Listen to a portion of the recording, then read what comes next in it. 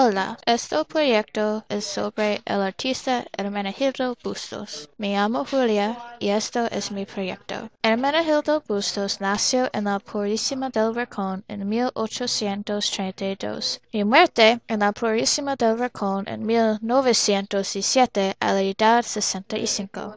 Bustos vivía en este lugar para toda su vida. Para vivir tenía trabajos irregulares como platero, talista y carpintero. Pintando solo fue uno de los trabajos tenía para ganar dinero. Su nombre completo es José Hermenegildo de Luz Bustos Hernández. Sus padres se llamaban José María Bustos y Serafina Hernández, y tenía una hermana, Dionisia. Es notable que su arte fue tan espectacular que inspiró la municipalidad a cambiar su nombre a la Purísima del Bustos. Sus padres fueron niños indios de Nuestra Señora de la Inmaculada Concepción y criaron sus hijos con esta influencia religiosa. Esta influencia religiosa fue demostrada en sus exvotos. Exvotos son pintores que crean en estaño y visualizaron en iglesias y lugares religiosos para turistas y personas en un viaje a lugares religiosos. Bustos pintó muchos exvotos para su iglesia. Las personas de la iglesia encargaron exvotos y pagaron dinero para las pinturas de Bustos. Sus exvotos tenían muchos detalles de las figuras y las escenas religiosas. Esas características crearon sus exvotos los mejores en México en su tiempo. Hay muy poca información de la vida de Bustos de un niño. Ahora se supone que se enseñó cómo pintar. Se sabe que él nunca copió o usó técnicas o los estilos de otros artistas. También él nunca tuvo niños para compartir sus trabajos y nunca compartió sus estilos y técnicas con aprendices o otras personas. Su arte es realmente único.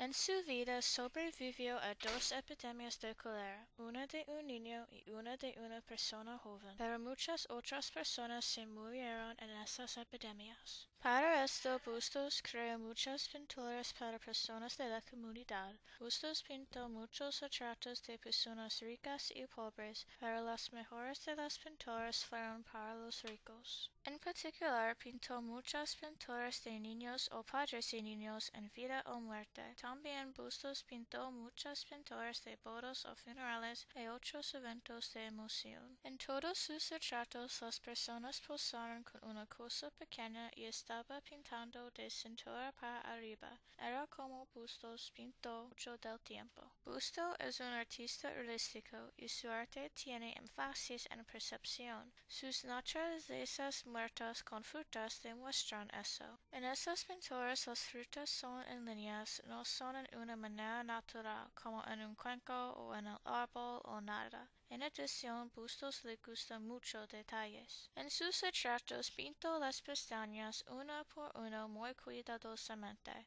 En esa manera pintó las naturalezas muertas con el mismo detalle. En la naturaleza muerta con pina, las frutas se pintaron como si fue encima de una mesa para inspección. Incluso, Bustos cortó una parte de las frutas para mostrar el interior de las y pintólos en la misma manera. Esa manera de pintando puede estar como Bustos miró vida o su mundo, como una imagen para mirando. En la naturaleza muerta con pina, la pina y las frijoles necesitan estar en ángulo para encajar dentro de la imagen. Eso es simbólico de cómo las partes de vida no son en líneas perfectas, pero son en ángulos que encajan juntos para crear la pintura. En la otra pintura tiene un poco de frutas, pero tiene muchas versiones de las frutas, de la parte delantera, del interior o de tiempos diferentes de la vida de las frutas. Pintando así, Bustos, como el artista, puede mostrar la misma cosa de ángulos diferentes. Esto hace que el espectador a pensar sobre cómo hay maneras diferentes a mirando a una cosa. Es probable que esta era la intención de Bustos, hacerte pensar. También demuestra que cada parte de vida tiene cualidades diferentes que crean las únicas y especiales en el tiempo que existen. Esto es mi proyecto.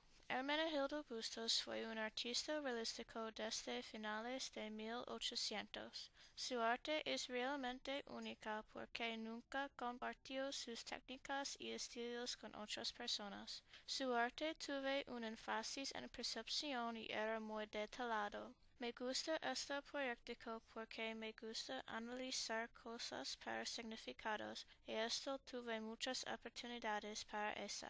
Espero que aprendas algo. Hasta luego.